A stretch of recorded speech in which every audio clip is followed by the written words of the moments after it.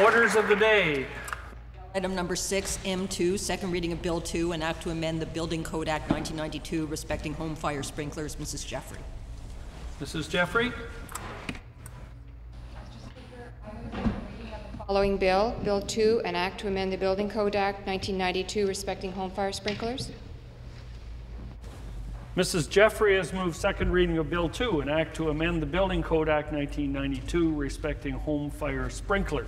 Pursuant to Standing Order 96, Mrs. Jeffrey, you have up to 10 minutes. Thank you, Speaker. I rise in the House today in order to present Bill 2, an act to amend the Building Code Act 1992 respecting home fire sprinklers. Before I begin my formal remarks, I'd like to acknowledge the attendance this morning of some very special guests, members of the fire service from across Ontario. Thank you for coming.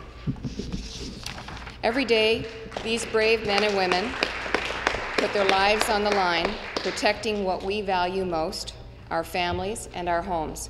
This bill will give these firefighters another tool in their effort to safeguard Ontarians from the danger of fires. Every 20 minutes, a fire service responds to a fire somewhere in Ontario, ranging from a typical kitchen cooking fire to a full-blown industrial fire. These trained professionals have the equipment, the expertise, and the training to meet any challenge. Each year, fire services are called on to respond to over 25,000 fires across Ontario. Professional firefighters have seen firsthand the tragedy families experience when they lose a home or, worse, a loved one. Making residential fire sprinkler systems mandatory in all new residential houses, apartments, and condominiums will reduce the number of tragedies. Last year, a resident of Brampton joined me in the House to show his support for residential sprinklers. In 1999, Mr. Giamfi lost his daughter in an arson fire in Brampton. He and his family know the terrible pain and devastation fire causes. He chose to come here today again in order to show his support for residential fire sprinklers. Mr. Giamfi joins us here today in the gallery. Thank you, Mr. Giamfi. Thank you. Our fire service professionals are dedicated people who respond quickly to the call for help. However, even the most well-equipped and quickest responding team cannot always get to a call in time to save a home or a family. That's where residential fire sprinklers can make the difference. They can respond to a fire in its early stages and give a family a chance to exit safely while the firefighters are responding to the scene. As many fire professionals know, those precious minutes make the difference. By having sprinklers together with properly functioning smoke alarm, you're 82% more likely to survive a fire relative to having neither.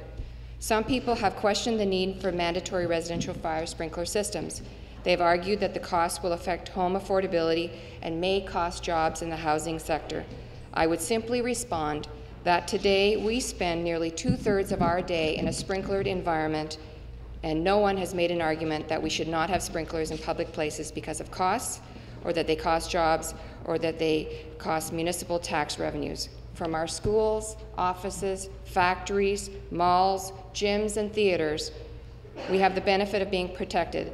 But in the one place where more incidents of injuries and deaths related to fires occur, our homes, we don't have any sprinkler protection. This past Sunday evening, the Toronto Fire Service responded to a call at the Fred Victor Mission. A tragic fire cost one person's life, injured 5 others, and left 50 people without a home or their possessions. This 3-alarm blaze required 100 firefighters and 24 trucks. Sadly, this tragedy could have been prevented had a residential fire sprinkler system been installed. Ontario, unfortunately, has the unenviable distinction of being the only jurisdiction in either Canada or the United States that does not require residential fire sprinklers in high-rise apartments or condominiums. However, we do require them in parking garages and in some lobbies, but not in the units themselves. Jurisdictions such as Vancouver have a decade of experience with residential fire sprinkler systems. In the 10 years since the city passed a bylaw requiring residential fire sprinklers, there has not been a single accidental fire death in a home equipped with the system. The American experience has confirmed these results. In fact, to my knowledge, there's been no accidental fire deaths occurring in a residence with a properly installed fire sprinkler system in the nearly 200 jurisdictions that require them. The Ontario public understands the value and importance of fire sprinklers systems. In a poll taken this summer by Polera, involving over 1,200 respondents, more than 2/3, 67%, support making them mandatory in new homes and high-rise dwellings, and nearly 3/4, 74%, of those considering buying a new home also support this legislation. Clearly, the public gets it. This summer, the National Fire Protection Association made a historic decision. The NFPA is an international nonprofit organization who serves as the world's leading advocate for fire prevention and is an authoritative source on public safety. Their membership totals more than 79,000 individuals from around the world and more than 80 national trade and professional organizations. This group adopted Section 13D, requiring the mandatory installation of fire sprinkler systems. The code provision for sprinklers in new and one and two family dwellings is a milestone in fire protection, said James M. Shannon, NFPA president. It is a significant step in reducing the rate of fire death and injury in the place where people are at most at risk for fire, their own homes. Fire professionals, such as the Ontario Association of Fire Chiefs, want to see this legislation passed not only to save lives and protect property, but also to reduce the number of deaths and injuries suffered by our firefighters responding to these emergencies. Other organizations, such as the Municipal Fire Prevention Officers Association, the Canadian Automatic Sprinkler Association, the Canadian Association of Retired Persons, and over 50 municipalities across Ontario support this effort. Fires in Ontario are costing our economy hundreds of millions of dollars, and more importantly, on average, 100 people lose their lives to fire in Ontario annually. Unfortunately, in most cases, fires are preventable. Just as we learned the value and importance of smoke alarms in the early 80s, now is the time to step up to the next level of fire protection. People put entirely too much faith in their smoke alarms. Frequently, they've not been tested, and homeowners fail to replace the batteries. One study found that in half the fires involving a fatality, the smoke alarm did not operate because of missing or dead batteries. Smoke alarms do what their name implies. They provide early detection and warning of the smoke from fire, but they take no action on the fire itself.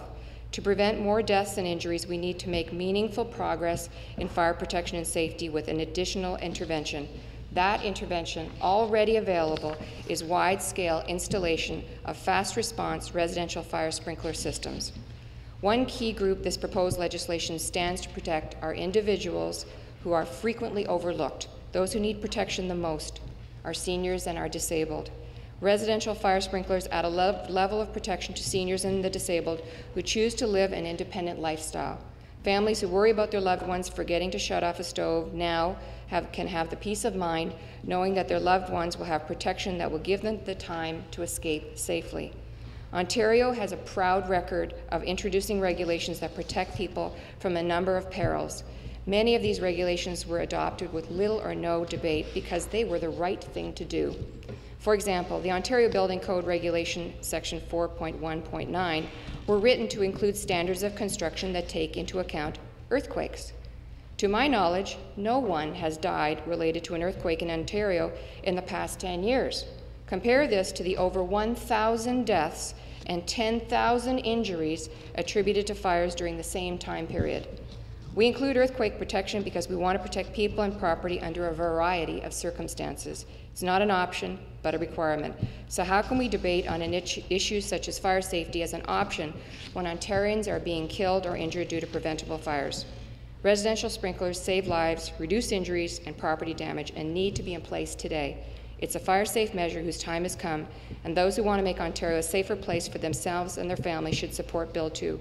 Shouldn't we be listening and implementing what countless coroner's juries have been recommending for years? Bill 2 simply recognizes something that we've known for a long time. Sprinklers save lives and property. It's the logical next step, and its time has come.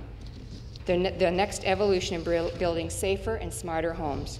These silent firefighters stand guard 24 hours a day, 7 days a week, protecting what we value most, our families and our homes.